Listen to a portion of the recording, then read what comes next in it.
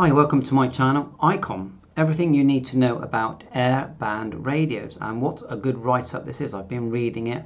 I never knew what VOR was, which is VHF Omnidirectional Radio Range, etc., and a lot more info here. So read down through. Of course, they do make receivers for this, possibly transceivers as well for the pilots. It mentions the fact that 8.33 spacing is now from the 1st of January, all aircraft operating that requires the carriage of a radio must have 8.33 compatible devices. So that looks like, is that the RC30, which everyone says is one of the best receivers ever made, unless that is a transceiver.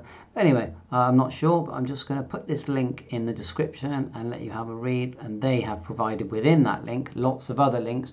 So thanks to Icom, and let's just click one of these ground station radios. Let's just click that one.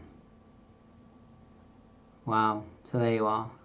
Lots of Icom, of course, are making radios for every range of activities required. Thanks very much. 7-3, all the best.